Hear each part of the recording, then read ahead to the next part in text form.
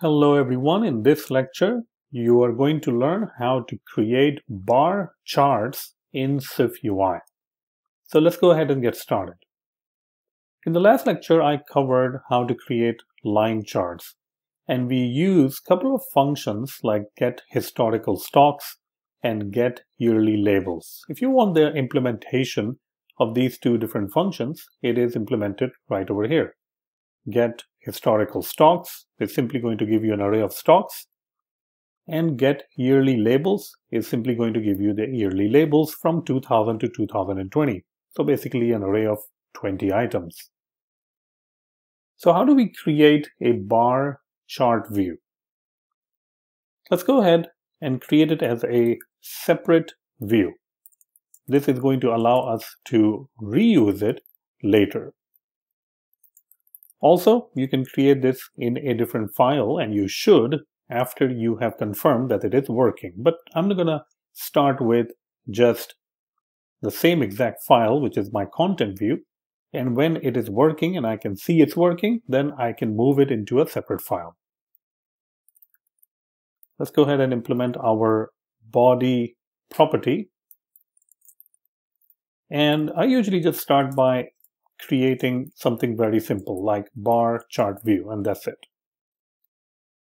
Now we can go ahead and put the bar chart view, and see that if it gets displayed or not. And you can see that it is displaying bar chart view. Perfect. So this means it's working. Now we have to send in the prices and the labels. So in order to accommodate the prices and the labels, I will create two different properties in my bar chart view. One will be values property, which will be an integer. It can be double or any other type, but I'm just using integer. And the other one will be labels, the labels that you want to display in your bar chart view. So this means that we need to make sure that we are sending these properties. So for values, I'm going to send the prices, and for labels, I'm going to send the labels, which I already have received from my get historical stocks and get yearly labels function. Now, one thing to keep in mind for a bar chart view is that the number of values should be equal to the number of labels. So both of them should contain the same amount of entries. Because this is not a line graph that you can send in hundreds of points but 2 or 3 labels. This is a bar chart. So every single chart that you're going to create should have the accommodating label associated with that. Now we can go ahead and work on these. I'm going to start with the H stack, which is a horizontal stack.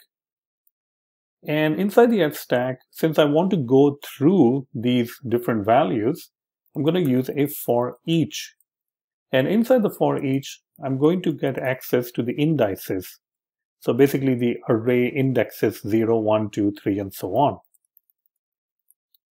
The ID will be self, which is going to give us the index. So this will be 0, 1, 2, 3, so on, which basically ties up to the amount of values that are in the values array.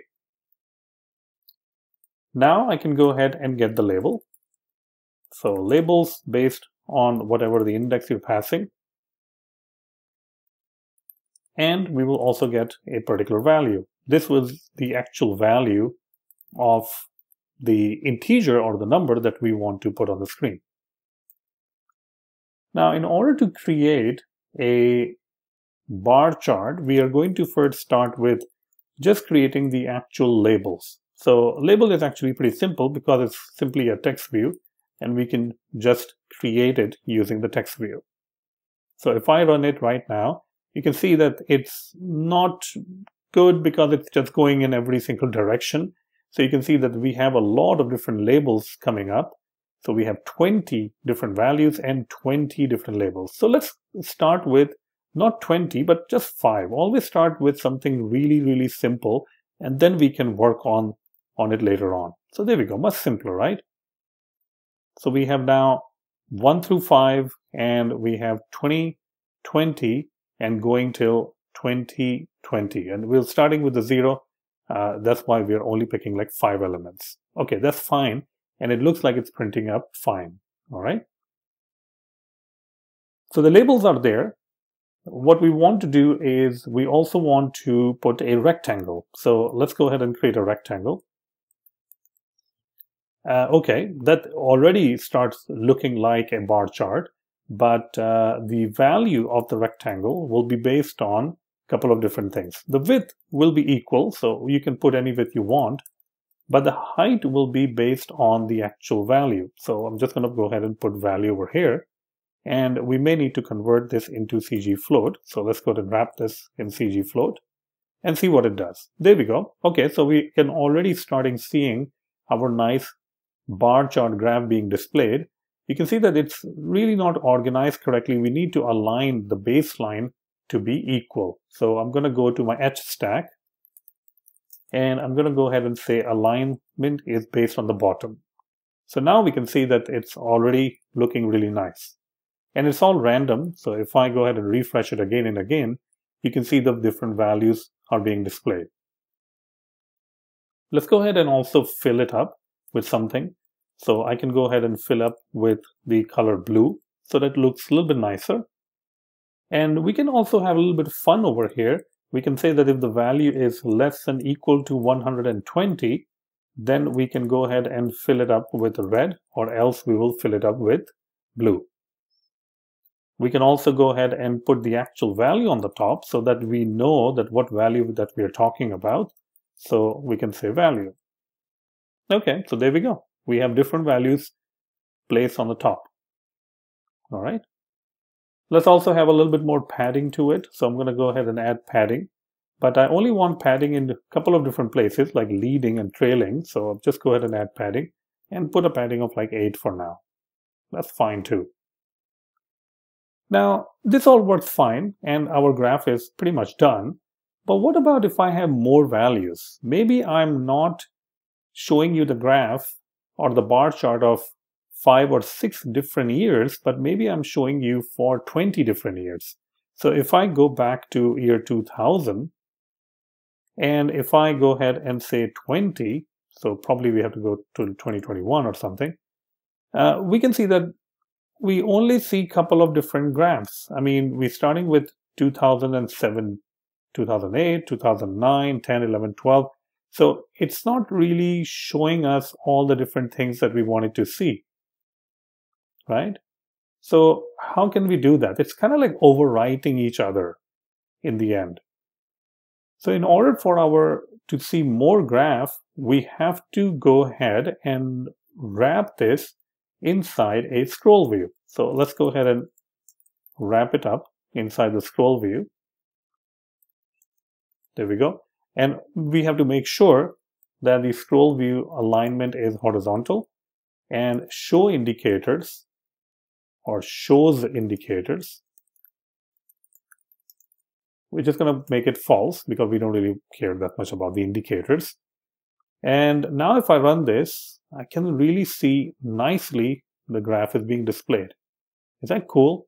That the graph is working perfectly fine. It's in the scroll view and we can see the graph perfectly fine. It's really cool. And it didn't really require that much code.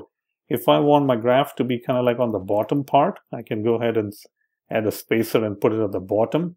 And I can also obviously add any kind of a navigation thing. So I can say over here stocks or whatever.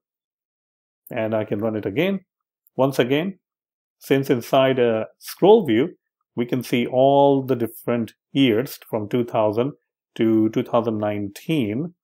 And I think if you want to see 2020 or something, then we will have to make sure that we are also getting that year. So probably I have to go a little bit more, let's see, 2022 or something. Well, I guess we don't really have that much values to plot over here. So let's see. There we go, 2020. All right. So there we go. I mean, this is how you would create something, a graph that you have infinite number. I mean, it can go all the way to whatever because it's a scroll view. So you can just keep on scrolling and it's just creating the graph. And we were able to do it so quickly because of SwiftUI and all the different flexibility the SwiftUI is providing to us. So this is it. This is the bar chart view in SwiftUI.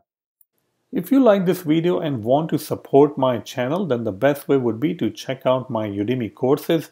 I have a lot of Udemy courses ranging from SwiftUI to MVVM design pattern, intermediate advanced Swift, RxSwift, React, Async and Await, that's a new course that I released, Core Data also, Combine, Algorithm Design, MVVM design pattern for SwiftUI apps, and also Firebase with SwiftUI, a lot of different courses.